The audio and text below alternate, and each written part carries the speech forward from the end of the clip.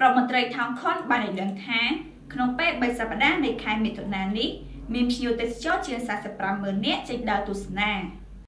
រដ្ឋមន្ត្រីក្រសួងទេសចរបានឲ្យដឹងថាភ្ញៀវទេសចរដែលបានធ្វើដំណើរកម្សាន្តនៅតាមគោលដៅទេសចរនានាទូទាំងប្រទេសនារយៈពេល3សប្តាហ៍នៃខែមិថុនាឆ្នាំ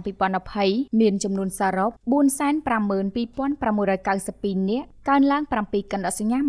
24% ធៀបនឹងរយៈពេល3សប្តាហ៍នៃខែឧសភាកន្លងមកឯកឧត្តមរដ្ឋមន្ត្រីបានបន្តថាក្នុងចំណោមភ្ញៀវទាំងនោះមានជាតិចំនួន 441,397 នាក់កើនឡើង6កណ្ដុតសញ្ញា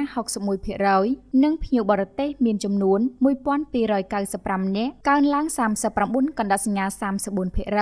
ឯកឧត្តមបានបន្តទៀតថាខេត្តតំបន់ឆ្នេរពិសេសខេត្តកំពតនិងកែបនៅតែជាគោលដៅទេសចរសំខាន់ដែលបានទាក់ទាញភ្ញៀវទេសចរផ្ទៃក្នុងច្រើនជិត 50% នៃទេសចរផ្ទៃក្នុងសរុបចំណែកឯខេត្តសៀមរាបក៏នៅតែបន្តបង្ហាញសញ្ញានៃការងើបឡើងជាបណ្ដើរខណៈមូលដ្ឋានអាជីវកម្មទេសចរមួយចំនួនពិសេសសន្តាគារផ្ទះសំណាក់និងភោជនីយដ្ឋានបានបើកដំណើរការអាជីវកម្មឡើងវិញជាធម្មតាជាមួយការបន្តងើបឡើងវិញនៅចលនាទេសចរផ្ទៃក្នុងនេះក្រសួងទេសចរបានពង្រីកកិច្ចសហការជាមួយរដ្ឋបាលថ្នាក់ក្រោមជាតិនិងវិស័យឯកជនក្នុងការជំរុញអនុវត្តវិធានសុវត្ថិភាពទេសចរសម្រាប់អាជីវកម្ម6ប្រភេទដើម្បីទប់ស្កាត់ការរីករាលដាលនៃជំងឺ Covid-19